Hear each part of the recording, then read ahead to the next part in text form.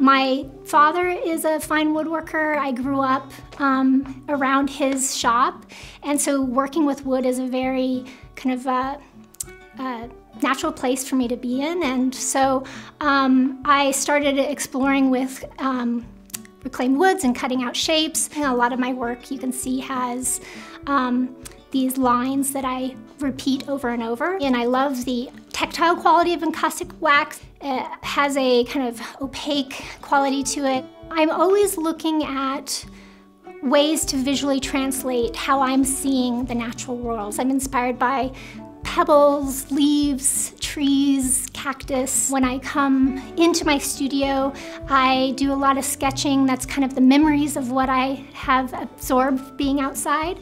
So I have wood scraps that then I will cut. I like to cut them kind of freehand. I don't have a precise shape I'm cutting. I'm kind of feeling how the wood wants to shape. I lay them out and kind of essentially sketch in real life with the form. The next phase is treating the surface of the wood with encaustic wax. And then at the last stage is the carving stage, where I am putting those repetitive marks on the surface.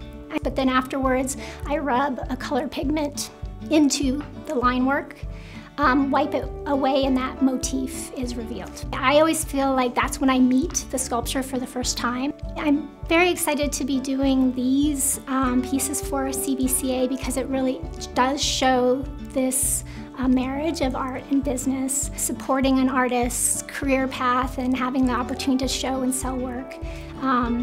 It's, you know, the making of the work is part of an artist's practice, but also having your work sold and being in the public is part of the art practice too. So to be in a place where I can do this and be in an art community, be in the Denver art community, and do this full time is just such a pleasure.